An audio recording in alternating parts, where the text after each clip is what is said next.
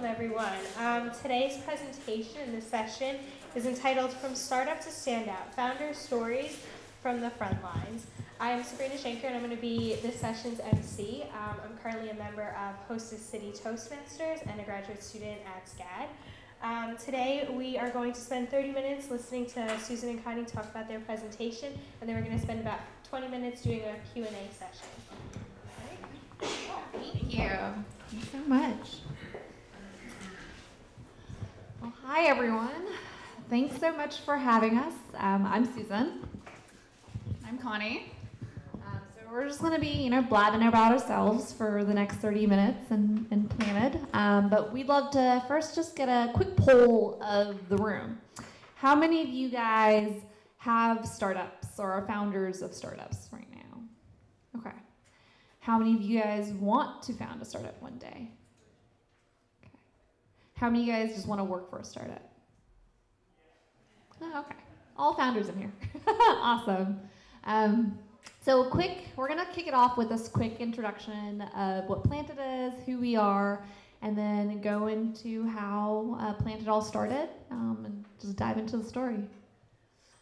So we are a talent community that connects startups and high-growth companies with young professionals for non-technical positions. I know that's a mouthful, but essentially it's if you're a business and you're trying to hire for customer support, sales, operations, anything that's non-design, non-dev related, we're the platform to go to for that.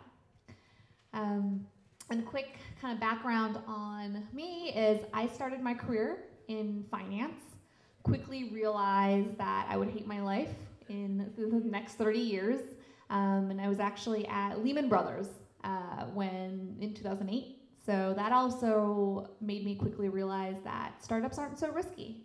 So I left Lehman or Barclays and actually joined an early stage company at the time. I was the 10th employee at Tough Mudder. I'm not sure how many of you guys are familiar with them. They're this crazy kind of like 10 to 12 mile military style obstacle race where people pay a couple $100s to get electrocuted. I don't know. But we quickly grew from 10 people to about 200 in 2 years. And so that really gave me a lot of experience with a rapidly scaling company and the ins and outs and the trials and tribulations that every startup faces as they scale. And then from there, met with Connie. So quick background, I studied business in school and then started my career in management consulting at Accenture in New York. We're also from New York and came down here for this weekend as a side note. Was there for a few years, again, similar to Susan, didn't see myself wanting to be in corporate my entire life. So I transitioned to an early stage dating startup. So it was a mobile dating startup before Tinder came about. So early days. And there was leading product and learning about product management, working with engineers, building and iterating on products. So that's where I kind of got my first run at working at a startup. We were a 10-person team, pretty lean, and learned all about that side before joining up with Susan for Planted. And how Planted started, I think it's a lot of founder stories. It's really from a personal pain point. As we experienced a lot of challenges as job seekers as well as hiring managers. From the job seeker side, Connie and I actually met at a wedding about, I think it's like 6 or 7 years ago now, and we were just transitioning from corporate to startups, and we really commiserated sitting across the wedding table from each other of how difficult it was to really find a job at an innovative, awesome, up-and-coming company, because it's not like banking or consulting where essentially all the, or Google where all the companies come on campus and they recruit you. Even if you want to work for a startup, it's really hard to know where to begin, how to find them, and then actually break into them. So that was really what we saw as the challenge as job seekers. As a hiring manager at Tough Mudder, one of the things, challenges that we faced when we were 10 people, when we were 200 people, was always hiring for the right people, especially at the junior level. I think when you're looking for more experienced folks, you have a lot more data points to point to in terms of, okay, well, this is exactly who, X number of years of coding experience in this specific language. But when you're looking for someone fresh out of school, it's really hard to know if they're the right fit. So, and that's how when we came up with Planted, that's the issue that we really wanted to address, to help these two sides really connect with one another and be able to find each other much more efficiently and much more quickly. Yeah, so in my end, had a similar hiring pain point just from a different type of organization. So more lean, startup, under-resourced, no dedicated HR. For those of you who are in early stage companies, you may also not have an HR process or team yet. And so, if you're trying to hire quickly, you're posting on whatever job board you can find and just getting flooded with resumes back. And so you just have to kind of go through every single one manually, and it seemed like a really tedious process that could be made a lot more efficient.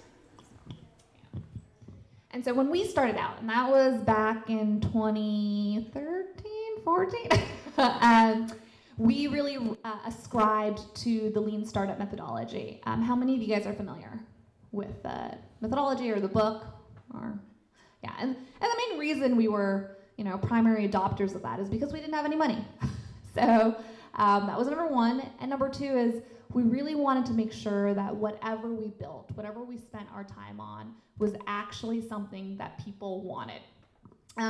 So for us, we thought it would be really helpful to go through the methodology and kind of like how our story applied to that. Because I remember when I was first starting out and I was reading all about this theory and the theoreticals and hypotheticals, I was like, that all sounds great, but in practicality, how do you actually apply that to building a business?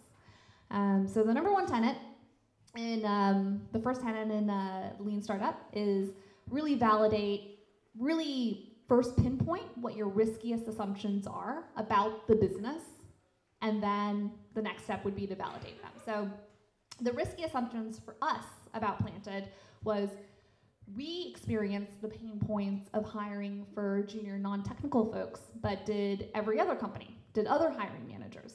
So that was number one. And then two, if they did, would they be willing to pay for help with finding these kinds of people, given there's so many other things that they're worried about and that they could spend their budget on? So those are the top two questions that we really wanted to make sure that we got to the bottom of before we started building anything. Then, for those of you who are familiar, the next thing to go to is, well, what's the MVP needed, minimum viable product needed to validate your assumptions? And minimum MVP, for those of you who aren't too familiar, is the smallest unit of product that you need in order to make sure that your assumption is either true or false. Again, that sounds like a lot of theory. What did that mean for Planted? We essentially built a WordPress landing page, and by built, it's very loose. Like, we took a template, a free template, slapped on an image onto it that companies and candidates could really sign up. They signed up. They thought we were a real website, we were a real business. On the back end, we were scurrying around using Google spreadsheets, matching up candidates and companies completely manually. There was no technology involved, really. But that's all we needed to get started and figuring out if Planted was actually a viable business to begin with. And then the third one, once you have your MVP built, is get out there and actually talk to customers and validate whether or not this is truly a pain point, whether or not your MVP does work for them. And you'll even, I think the saying is, if the first product you ship you're not embarrassed by, you've spent way too much work on it. So for us, after we built the WordPress landing page, we booked an office hours at a co-working space. And mind you, we don't have anything at this point. I think we had maybe like 10 candidates, and those were friends and little brothers and sisters of our friends that had just graduated from college and was like, I really need a job. And we're like, we can help you. Give us your resume. So we brought our paper resumes of these candidates, to office hours, which was actually sold out. All we did was market through like a one-page flyer that, hey, do you need help hiring for entry-level folks? Come to the office hours and we'll show you how. And that day, we signed our first customer. We actually presented them with the resumes of the candidates and said, it was a very kind of like real-life Tinder. It's like, swipe left on this resume or swipe right. Swipe left or swipe right on the second resume. Oh, don't worry, you like the second one? We'll get more of those for you once you sign on. But that was really validating for us, that without having anything built on the back end, that companies felt the pain point was compelling enough that they would spend their time talking to us. And then two, they would actually sign on and potentially part with dollars for something that we promised to sell. So that was kind of one of the final steps in us really getting to the first step of the MVP. And in reality, on that WordPress landing page, we actually made $75,000 without a single line of code. Cool. So we got our first match, made the first dollar. We're like, woo. That first invoice you make, by the way, is awesome. I think it's still framed on our wall somewhere. And then we're like, oh, maybe that was a fluke. Let's try to replicate this. Let's do it 10 times, and then we'll talk about if we have a business. So we did it 10 times, and these were people that we didn't know, so they weren't our friends or anything like that. Bias there. Even our friends wouldn't pay us, though, if it wasn't valuable, so that was a good test. And from there, we're like, hey, we've done this 10 times. We now have 10 different customer feedback points. What have we learned across the 10? What is similar? What's different? Sounds like we have kind of a working business model here. And so at that point, it was just the two of us at the time, also both non-technical backgrounds. And we knew that we needed, support around us. And we also needed to round out our team. So for those of you who might be on the non-technical background side, looking for a technical co-founder, this is when we actually went out and basically recruited one of our friends to be our technical co-founder. And it wasn't an easy process. Unless you have someone that you went to school with, and everything, and trust already, it's really hard to find someone who wants to help you build your idea. But I think we were successful because we actually had real data points. We said, hey, we have a business. We have not just an idea, we have a validated idea, and we've made real money off of it. And that was what ultimately got our technical co-founder to join our team. And so with that, full skill set between sales that Susan focuses on, product, myself, and our tech co-founder, we were able to then look at some accelerator programs as options to help us launch our startup. So who knows what an accelerator is? A couple hands? Okay. So an accelerator program is, there's a lot of them out there, is generally around a 3-4 month program that takes in early stage companies and gives you a ton of resources, mentorship, investor connections, business development connections, all in a very compressed, accelerated time frame. And it kind of ends and culminates in a demo day where you are pitching your refined pitch to now hopefully hundreds of investors to kind of showcase your company, get PR, and also ultimately raise your first or early round. So as first-time founders, we found this to be really, really valuable of an opportunity because we didn't have a network already that we could fall back on. We wanted some more advice from people. I was in a business fraternity in school. It kind of felt like that in a way, but for adults, sort of adult version of a fraternity. Where it's really compressed, it's really crazy, but at the end you get really lifelong connections out of it and a ton of resources. So we can go over more accelerator stuff later on as well if you guys have more questions on that. But for us, we went through the Techstars New York program. Speaking on them specifically, they have programs all over the world. They even have ones that are industry specific. So if you're looking to get into retail or something like that, they partner with different corporate brands that can get you those types of connections. We went through the general program in New York. There were about 11, 12 other companies in our batch. And so it was very much a hands-on model. And, we sat in a dedicated co-working space every day from like 9 a.m. to midnight and worked on our startup day in and day out. And after that, we had a really strong demo day, and we were able to basically close our first round very quickly after that. And I think we, attribute a lot of that speed of being able to close that round to the accelerator program, being able to introduce us to a ton of investors all at once, create momentum, and create a sense of urgency to close that round, which is sometimes the hardest thing to do if you're trying to raise money. So from there, that's, we're like, hey, now we've got some seed money to actually build out this team, build out this product, really test and bring our beta WordPress, an initial website from beta into real launch. So we brought on a bigger team, including Kevin right here in the front. He's built a lot of our stuff. And we actually launched a new brand, Planted, as you see now. We were actually a different name originally. We were Lynxy, so spelled Lynxy, S-Y, I can't even spell it. So it was a long time ago. Hence, we changed our name so that more people could find it and spell it. So if you are thinking about a new name for your startup, just please go to a bar and ask 10 people if they can spell it and read your name before you lock it in and it just haunts you for the rest of your startup career.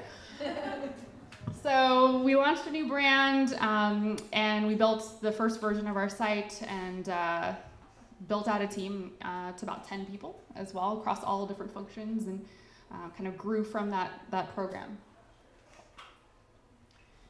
So from those early days of a WordPress landing page and some spreadsheets, we then started automating a lot of the processes and things that we had validated. And that's kind of been our approach all along, is validate first, with an MVP, and that MVP might be a spreadsheet, it might be a piece of paper, might be really, quick code out the door. But then once you do that, then actually automate. Otherwise, you might be building the wrong thing. And over time, as we've gotten more refined about our process and more sophisticated in our product, we've built a ton of things. We've built, we basically have 3 users that we're building for in our product. The companies on one end who are recruiting, candidates on the other end who are job seeking, as well as a big admin portal and tool set for our own internal team. So we have a lot to build and a lot to prioritize. For each one, we go through a process of defining a business case for each feature. Why should we be building this? Based on feedback we've heard, based on data that we're looking at, each feature needs to have a very specific reason because you don't have a lot of time and you need to prioritize that time. For each feature, we also define kind of a hypothesis, like what do we think the impact will be from this feature? And that's something you just need to be very disciplined about from those early days, no resources, bootstrap, testing your MVP, up to building that next additional feature on your platform. So we define what hypothesis that is, and then we measure it. So we spend probably an equal amount of time measuring as we do building as well, because if you don't have any data on it, then you have no idea what the impact was ultimately. And then also, in addition to that quantitative data, you want to make sure you get qualitative data as well from your users. Making sure you still remember to go back to your users, ask them, hey, we launched this new stuff. What do you think? Where could it be improved, or do you just hate it? And just keep iterating from there. So it's sort of this build, measure, iterate feedback loop that you constantly apply to features big and small, but you want to keep doing throughout your cycle. So the mentality we had in the beginning is something we still maintain today, and as we continue to launch and build out the platform.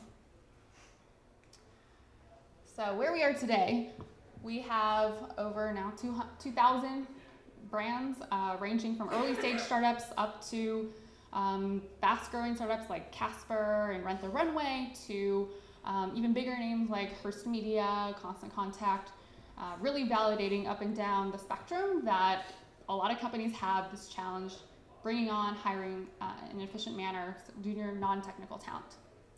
and we've grown our network to over 85,000 candidates in our community. So, we feel like we're in a really strong place now where we've really validated early assumptions.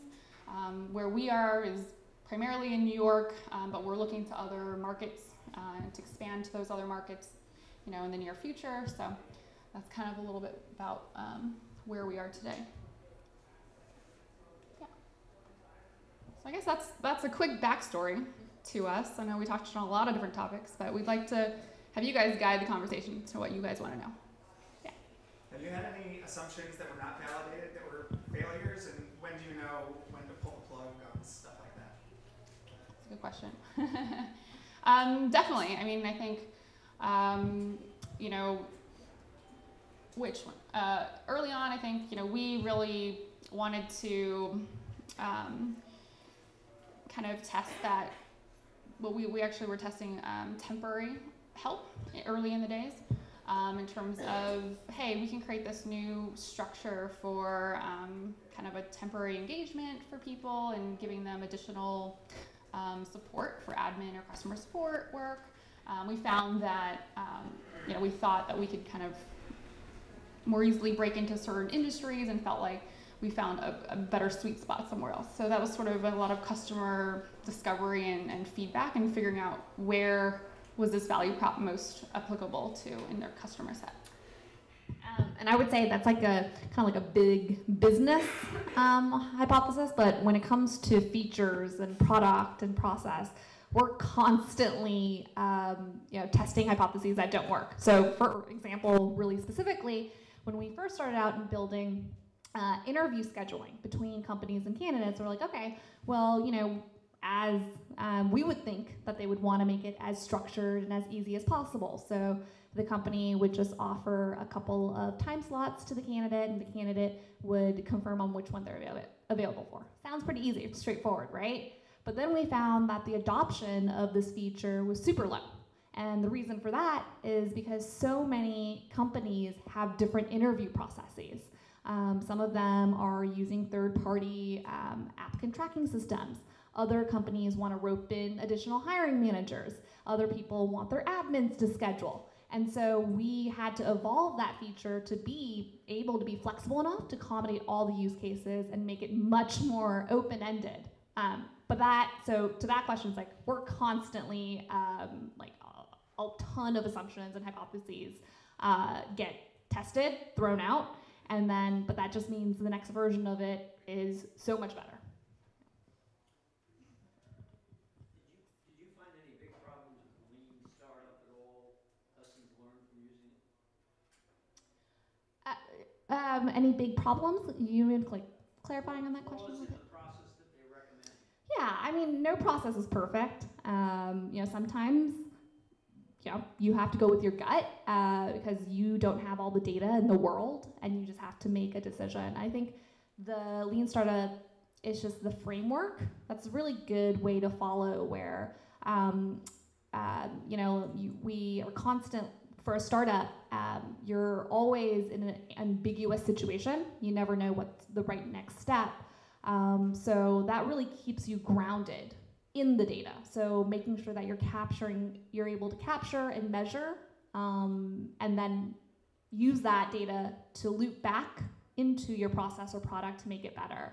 So just keeping that in the back of your head. But of course, like a lot of times we have to make gut decisions about what we think, and that data might not tell us, and sometimes we're right or not. But overall, we think it's like a great framework just to follow, especially when you don't have millions of VC funding to toss at the wall.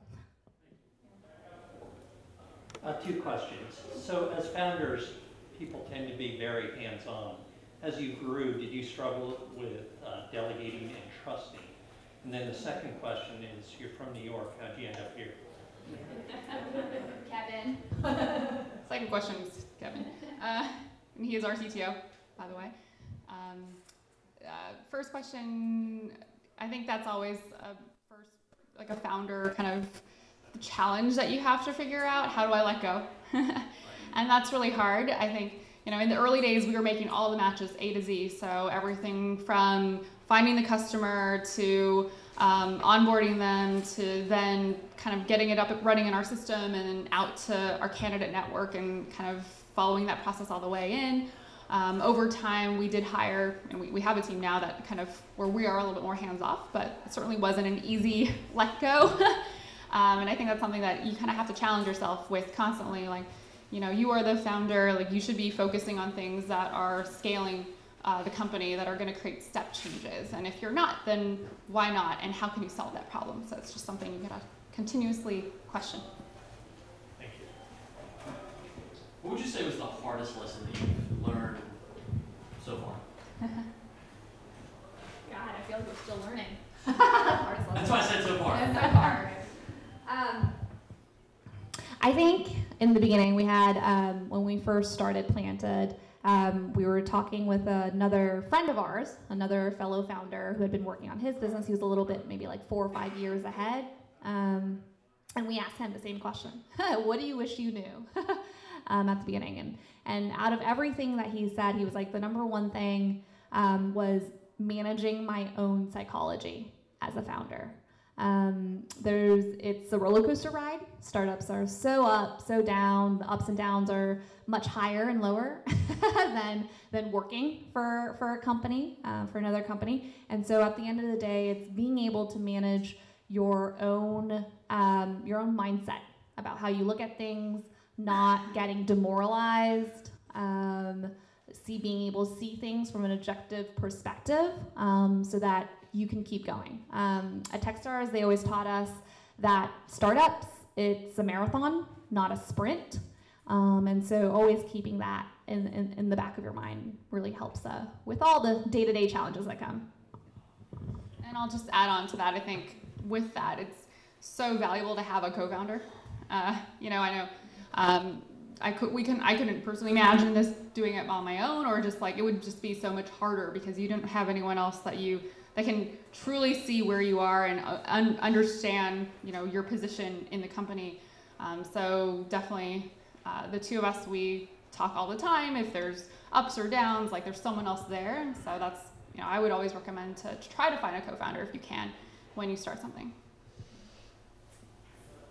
So I have a question, and maybe I didn't hear. When you guys started this, did you guys quit your job, or were you still doing a day job? And two, did you have a safety net that, hey, this didn't work, or I can continue to provide myself during full time? Mm-hmm. Yeah, that was definitely a big consideration. At the time, Susan had already left her job. I was about to leave mine, and going through that exact, thinking process in my head.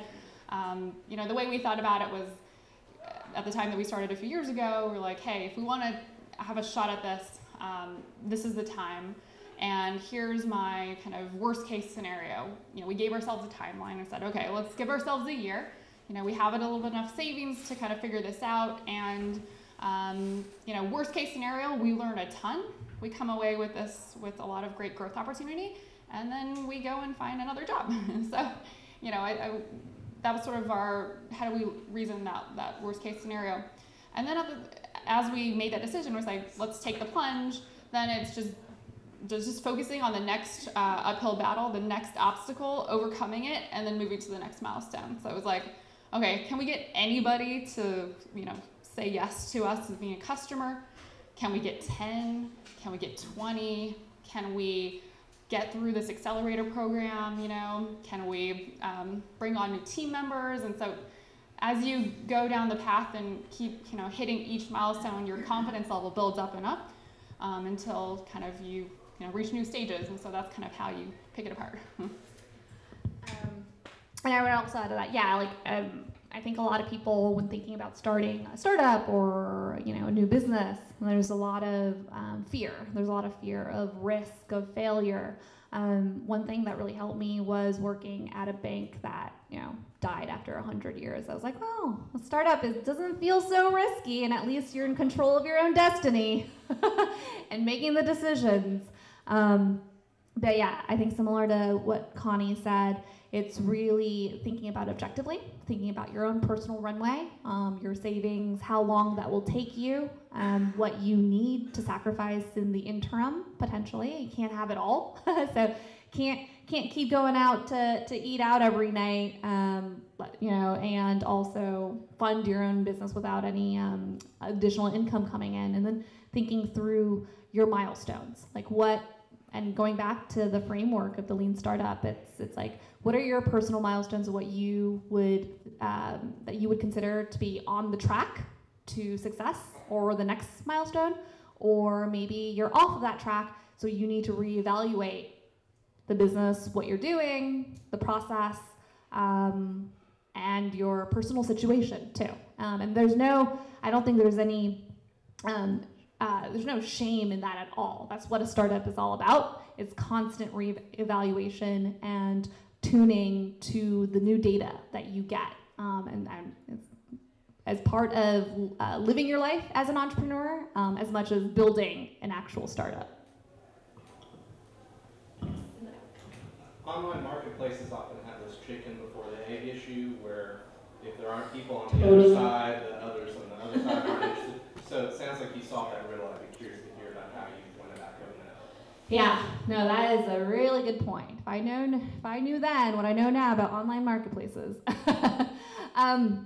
So for us, when we started this a couple of years ago, we focused specifically on recent grads or junior non-technical, because what we saw was a really underserved market. Still today, there's a lot of solutions out there for experienced folks. There's a lot of solutions out there for tech folks even. Back then, 53% of recent grads under the age of 25 were either unemployed or underemployed. And so that really helped build the momentum for the supply side of candidates.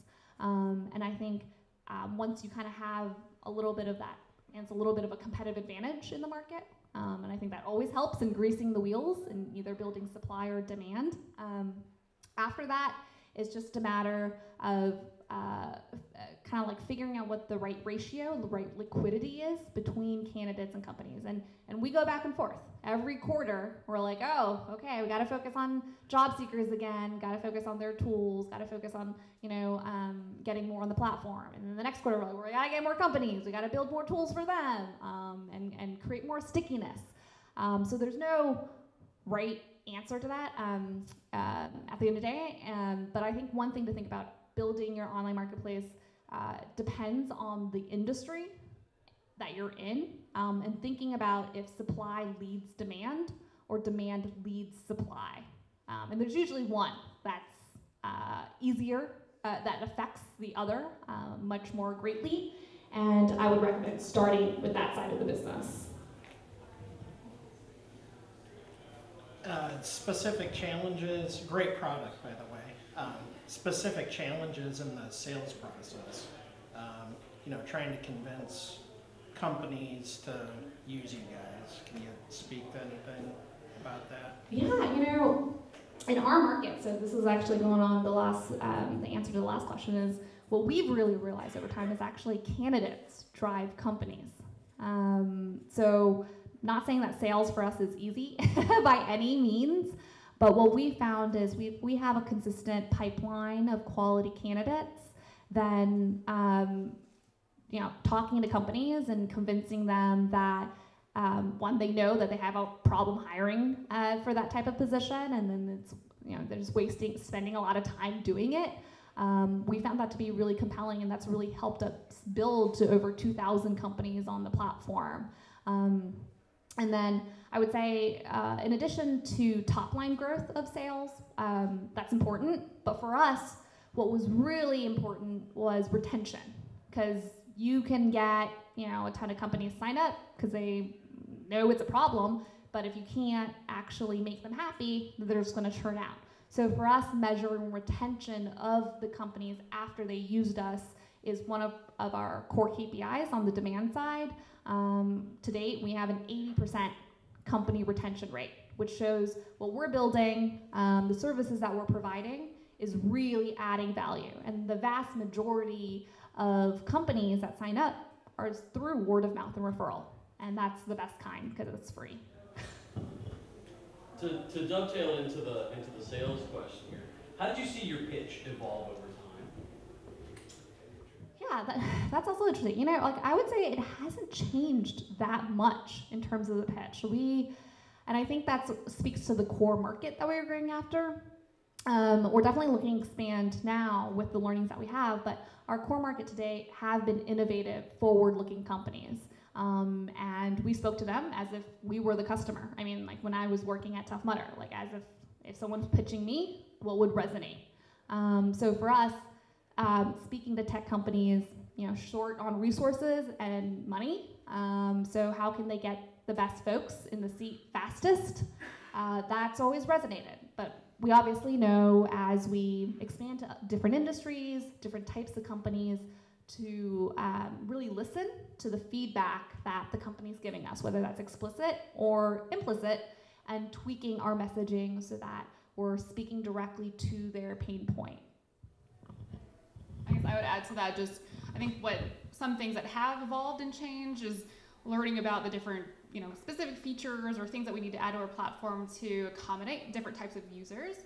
Especially in recruitment, there's a lot of different tools that they could be using, and being able to integrate into their workflow for larger customers and thinking about, you know, their types of pricing for volume hiring, that kind of thing were things that evolved, but the core pitch kind of remained the same. You had one back there. Other than the generic answer, because it's just easier, what was the tipping point? What was the reason? Because it sounded like you guys were doing good when you were bootstrapping it yourself. So why give up equity for funding? What was that tipping point? Yeah, I mean, I think for us, the trade-off is to grow faster. We were doing well when we were bootstrapping, but there was a ceiling. You know, we were doing everything ourselves. And so that meant that there was only so much that we could do. And in order to be able to scale the business, grow to more companies and grow to more candidates, you know, you need to incentivize people to investors to give you money in exchange for growing your team. And that's really where the vast majority of the funding that we've received has gone into, an investment into growing our team. How did you determine your price first off, and did it fluctuate over time? Yeah, how we determined our price was a really scientific.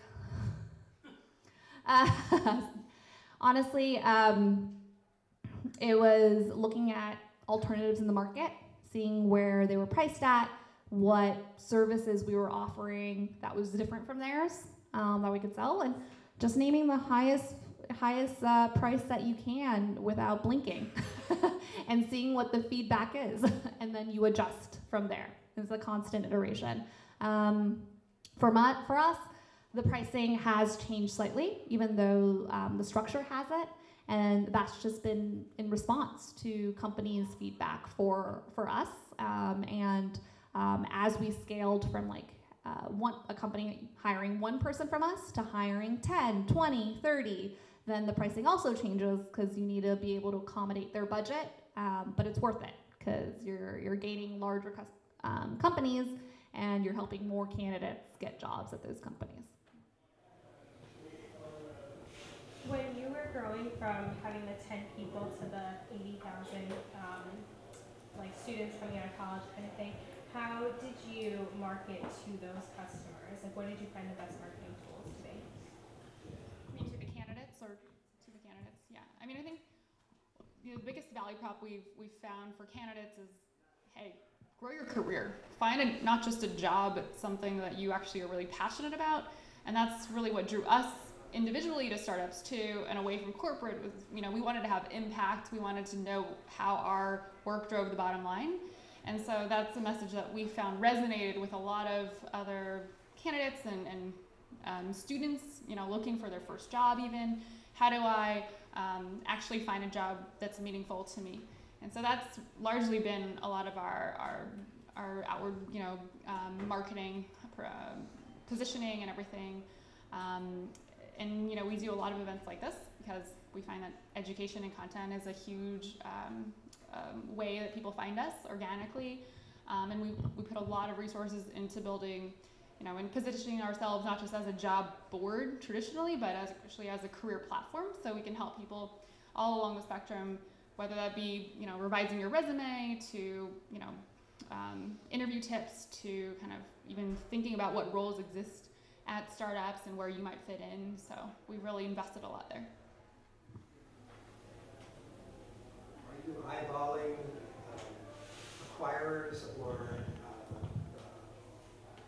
partner companies to grow with? You think like I don't know, eBay was ultimately a merger of two competing companies. Are you eyeballing things like that, or just focused on your customers and growing?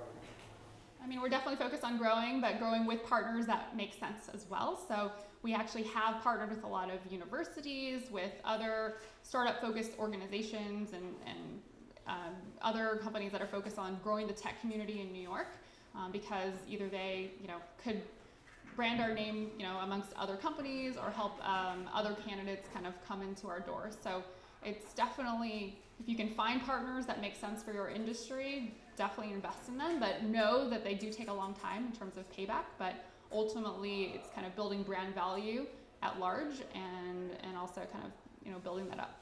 That's our core focus. I was just wondering, when does that startup feeling end? Like, do you still feel like you're a Never. startup, or do you feel like you're now more established? Is there some magic feeling that comes over you, or do you feel like because you were the founders, you're always going to be in that startup mode? Well, I can speak to date. I feel like, we're still in startup mode. And that just means like there's, after every milestone that you cross off your list, there's an even bigger milestone, an even bigger hill to climb. But that's the exciting part of a startup, that it doesn't feel like it stagnates or you start to plateau. But we'll definitely let you know when we stop feeling like a startup.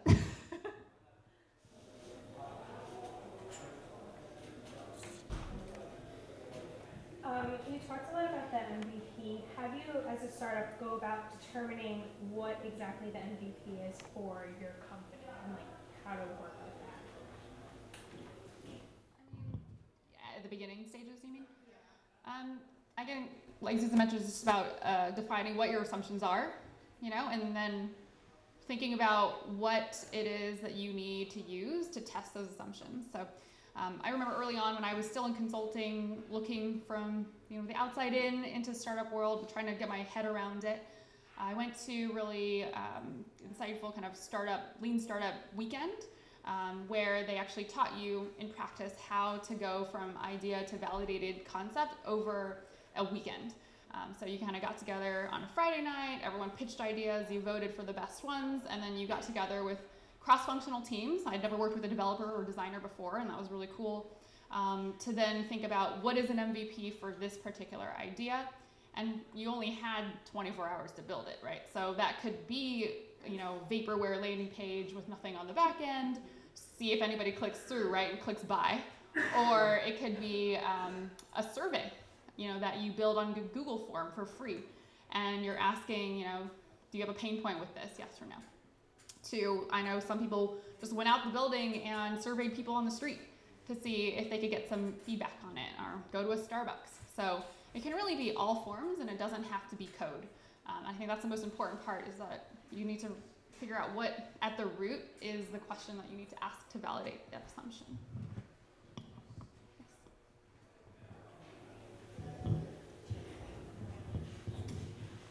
So when you're out there and you're talking to people about your idea, do you ever have the fear that if I talk too much about it, somebody else is going to take my idea and run with it? I mean, how do you talk about it without feeling like you're giving away your secret recipe? Yeah. That's definitely something we've thought about at the beginning, but I think you quickly realize that ideas are a little bit a dime a dozen. If you have a good idea, probably someone else had that really great idea 30 years ago or 10 years ago or yesterday, but it's all about the execution. So my personal recommendation is talk to as many people as you can about your idea, because you're going to get feedback that way. You're going to hear what questions other people ask to poke holes in your ideas, and so you can think more critically about the answers to those questions, and to build a much better business than you would have before. I think some entrepreneurs fall into the trap of building a product or building a business in a vacuum, and then at the end of the day, what they realize is that they've spent a year building this amazing, beautiful product that nobody really, actually, there's not a problem that it's actually solving. And so I've definitely heard about stories like that before.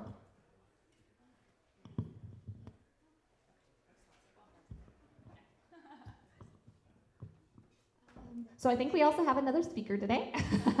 So we're gonna save you guys from us, and pass on the mic to him.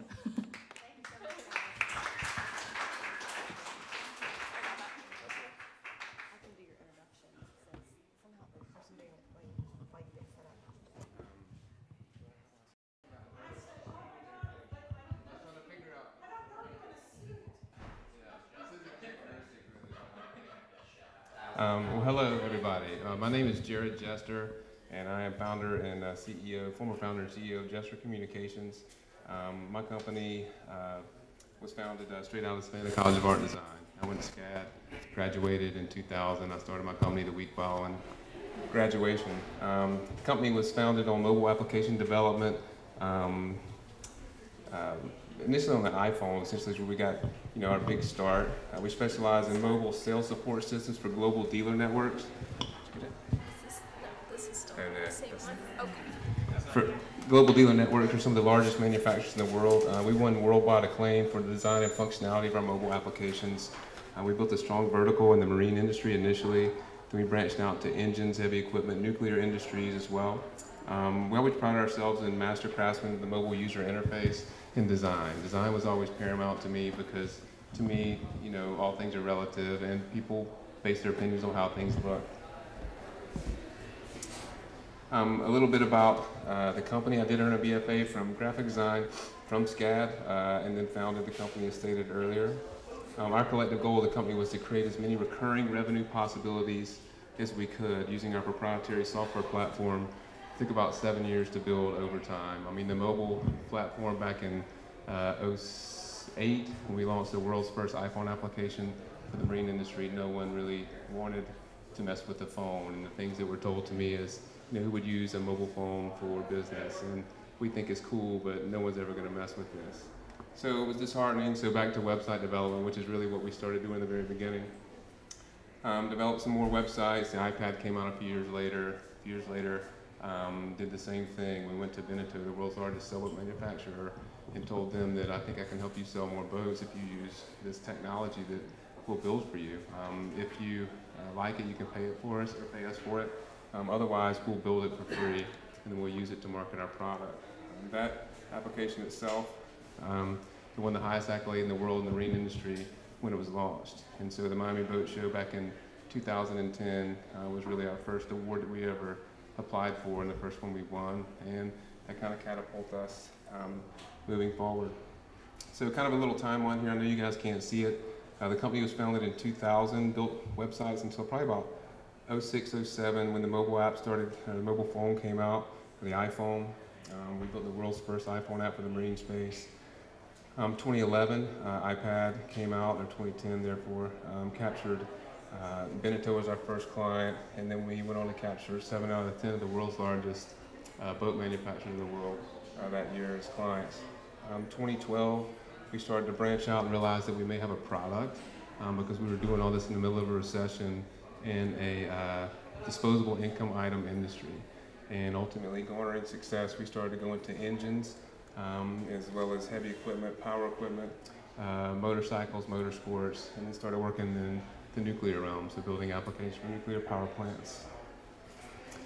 Some of the stages of our learning, when I first started the business, I really didn't know a lot about business because at that time they taught very little at art school. And so ultimately, I just knew that make things pretty and ultimately try to generate revenue to sustain ourselves. Develop client relationships. Business development was paramount because we were bootstrapped and I never took any money from anybody. the whole time. The next phase, second phase, was between 2008 and 14. We had large corporate clientele. We had large-scale projects. So we were building massive B2B systems at this point for some of these large OEMs and starting to garner some notoriety on a global level for some of the stuff that we had accomplished. App development was our focus. We dropped website development and focused purely on mobile application development for iOS only at that point.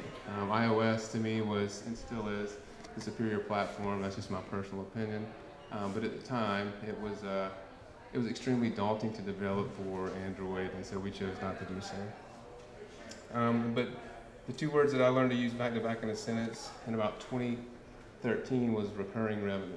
And what I learned is that recurring revenue gives you a piece of money each and every month. It allows you not only to sustain yourself, but to grow your company and eventually to potentially make some money. So 2015 to 2017, we productized our offerings. We built strategic relationships. Really focused on my business acumen and how to basically court investors. At this point, I knew I wanted to sell the company. And so I started figuring out ways in which to do that. And then focusing on our strengths and efforts. So essentially we had three products. One was Bolster, it still is active. Toucan was another one. And then FME, which stands for Foreign Material Exclusion. This is for the nuclear industry, for the marine, power sports, heavy equipment industry. And then Toucan is for dealer networks. Bolster is the main product. It's a comprehensive suite of mobile technologies that enhance and simplify the communication and sell of product lines, sales support, dealer training, product showcase, product knowledge, inventory configuration, lead generation, and point of purchase are the things that it does. Now we're starting to do telematics. Now we're starting to accumulate information between an engine and a cell phone, keep that information, push it back to the OEM, and associate this content and this data with that VIN number, with that whole ID, or with the serial number, which is a boat, a car, a motorcycle. Our goal now is to build recurring revenue streams that transcend ownership. So essentially, our recurring revenue streams now are 4, 5, 6, 7 years in the making. Our distribution, we're in 73 countries, 13 different languages, and there's about 500,000 people that are subscribed users to our software at this point. The industries that we're in: marine, engine, wrecked vehicles, heavy equipment, farm and ag, submarine, electronics, and motorcycles. I know you guys can't see, this is just a handful of our clients. These are some of the largest manufacturers in the world that are using our software now to fundamentally alter the way that they've done business for 10s, 20s, or hundreds of years. So no more clipboard, no more pen and paper. It's all on your phone, your tablet. Everything's kept up with. Manufacturers are no longer printing brochures in certain circumstances. They're not printing pig docs, which are product information guides. And they're not printing product knowledge handbooks, which saves them hundreds of thousands of dollars, which makes it much easier for us to ask for hundreds of thousands of dollars for development. iPad, iPhone were the first ones. Begrudgingly went over to Android, and because it's all about the distribution, and the more distribution you have, the more recurring revenue that's generated. So now we're doing Android, have been for several years. We're also building applications for TV OS now, so dealerships around the world have a TV or Apple TV in their dealership, and we created essentially what's a dealer channel. Lets the manufacturer push content directly to these dealerships, so now it's being used for dealer training and dealer certification. For example, Mercury Engines, which they are the world's largest marine engine manufacturer. They're launching a whole new series of engines in Miami. In 2 weeks, the Miami Boat Show. There's only one way that you can train to be certified to sell these products, and that's through the app. There's no other way to do it. And so they've got 7,620 something dealers globally in about 50 something countries. So that makes our software mandatory, which is fantastic for us. We're also doing touch panel and kiosk displays now that we are doing Android application development. And so now we're doing custom wrapped touch panel displays. There'll be a couple in Miami Boat Show launching new software applications that we built for Evinrude, for Suzuki, and also for Chris Craft Corporation. So they'll be launched in just a couple of weeks at the world's largest boat show to showcase their new products. I know you guys can't really see it. This is just kind of a walkthrough of what it is that one of our applications does. Essentially, it has every piece of information about every product that they have consolidated into one comprehensive application that's available offline. All the content can be controlled by the manufacturer and pushed to different people based on their geographic location, based on their inventory, based on what they are selling, based on pricing. And so you can control the content, the distribution, and then you can break it or shut it down if it goes into the wrong hands collectively. Here's an example of leisure travel vans. They make, in my opinion, the world's finest B+ RV. Leisure is engaged in a new product that we're now currently working on where when you buy an RV, you get a backpack full of all these brochures because there's a sink, hot water heater, an air conditioning unit, refrigerator. Everything is its own little product that has warranty information, a brochure, and all the content associated with that in a backpack. Well, we've convinced Leisure to put all this information on a device, associate that device to the VIN number of that vehicle. And so whenever you purchase the vehicle, you get a customized iPad that's got all the information about your product on here. And then that's what you utilize to keep up with your records, your maintenance, what's happening with your vehicle, communicate with other RV users. And ultimately the goal with this is to associate the hardware and the software, if you will, to that device or to the unit. So when it's time to get another RV, the person who's buying it needs to subscribe as well, because if they don't, they lose all that information. So to transcend ownership has always been the big thing that I've been trying to get towards all these years, and now it looks as though we're going to do it. So with each unit that comes off their line, which they make about 900 a year, every one of them gets an iPad with the software, with a paid subscription that's automatically bundled with the price of the unit. Year 2, they have to start paying for it out of pocket. Another product is called FME, and it stands for Foreign Material Exclusion. Really, it's just it's an accountability tool.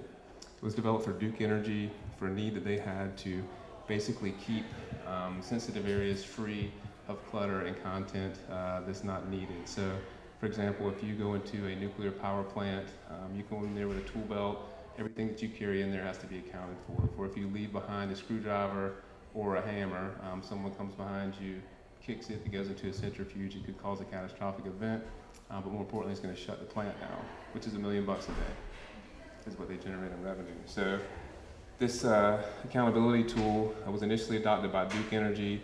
We've now signed Alabama Power, Southern Company, Exelon Energy Corporation, which is the largest energy producer in the continental U.S., and then Duke Energy as well.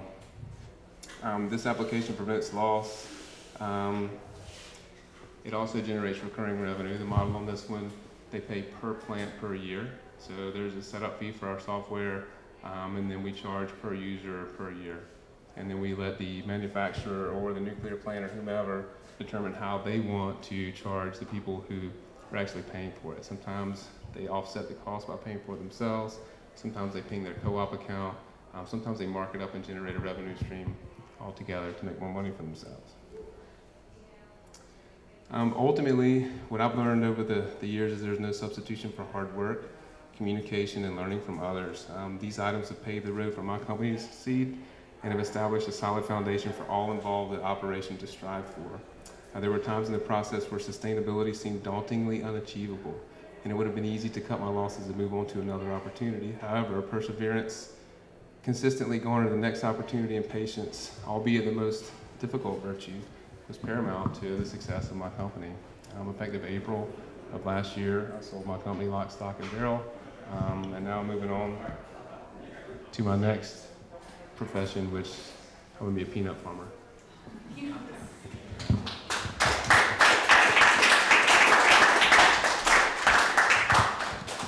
Does anybody have any questions about a bootstrap company that took no money and learned the hard way in every single facet of business to get to the point where I could sell it? Yes, sir. So were you, I guess I was a little bit confused on the actual product, because I maybe there's more than one. So are you actually like delivering custom apps, or do you have pre-built software that you're selling subscription to? So we built a platform. Originally it was custom applications, but after we built about 20 of them, we recognized that we had a product during the recession. So coming out of the recession, we productized our offering and then called it Bolster. And so Bolster, now that it's a product, it's much easier. What we're building is a bunch of instances of semi-custom software, but then when it's time to update the content and the information, then you had 20 instances of a different thing you had to update. So, and then they were all similar enough that you realized you could just make a platform. Well, we had to go back and refactor and take the clients over to the new platform. So that was a huge hit at that point in time. And any money that I had made really went back into pay at this point 26 people, salaries for about a year without generating really any revenue. I couldn't generate any more business because we had to take care of what we currently had. So that was a tough lesson to learn. And ultimately with a little bit more foresight, and what you said earlier about partner, I mean, absolutely, I wish that I would have had a partner the whole time, truly. There was no one to really bounce ideas off of, and it was my decision, which was fine, but ultimately, I'm not always right. And oftentimes, decisions are not the right ones, and there was really no one to guide me or to say, that's not good, Jared, because ultimately, my employees they thought they were supposed to say yes, I suppose. Jared, I have the fortune of being on the same side of the water as you over in South Carolina. And I've known you a long time, and you have remained humble as a business owner. I remember when you first started. You're the same person. Thank you. You're in a suit, but I can take that. Yeah, this is But I think that's to your credit and why you are successful. You remain humble the whole time. Thank you. Don't lose it. Thank you. Well, now it's just a different ballgame for me. I mean, I'm still doing business development for the company that acquired mine. And that really, I thought the design was my strength and innovation and concepts, but I think that really the business development piece is what I enjoy the most. And so now having an army of engineers behind us, now there's 120 senior engineers, I had 4. So now it's the sky's the limit, and it's pretty significant. The things that we're building now, far supersede, they're far more significant than the things I just showed you. You're a good rep for Bluffton. Thank you. She answered part of my question. You're from Bluffton, and have you ever had workforce challenges? Yeah, software engineering is, Bluffton's not really a hotbed for software engineers. And so the biggest challenge for me was getting engineering talent. And normally, I just didn't have enough money to pay for senior level folks. So I went to Clemson University and several universities around, and then would speak to their computer science departments, speak on behalf of what we were doing, recruit people, get them straight out of college, school them up on what we had already created, get them to the point where they were comfortable, and ultimately, they would get poached away because someone paid them twice as much, rightfully so. Anybody else? I think the time is done. So in the future, for y'all that like boiled peanuts, keep your eye peeled because there will be another super successful, technologically advanced boiled peanut operation coming your way. Yeah.